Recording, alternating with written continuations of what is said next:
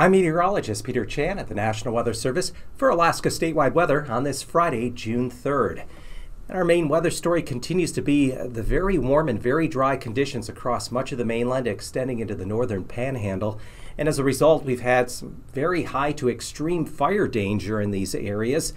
Red flag warnings remain in effect for portions of the northern panhandle, including Haines, Skagway, and Juneau, through 9 p.m. this Friday evening, as temperatures are continuing to rise back up into the 70s to around 80 degrees.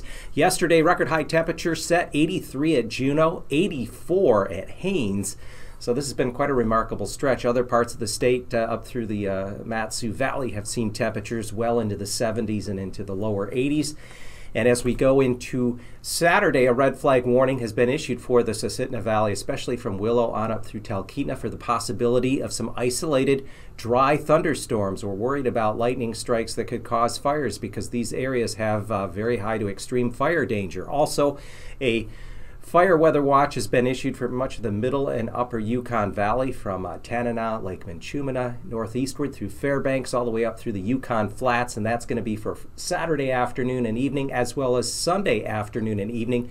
Wouldn't be surprised if the Fairbanks Forecast Office upgrades that watch to a red flag warning for tomorrow. So stay tuned. If you're going to be out camping this week and doing any outdoor recreating, be extremely careful in the manner you use any fire.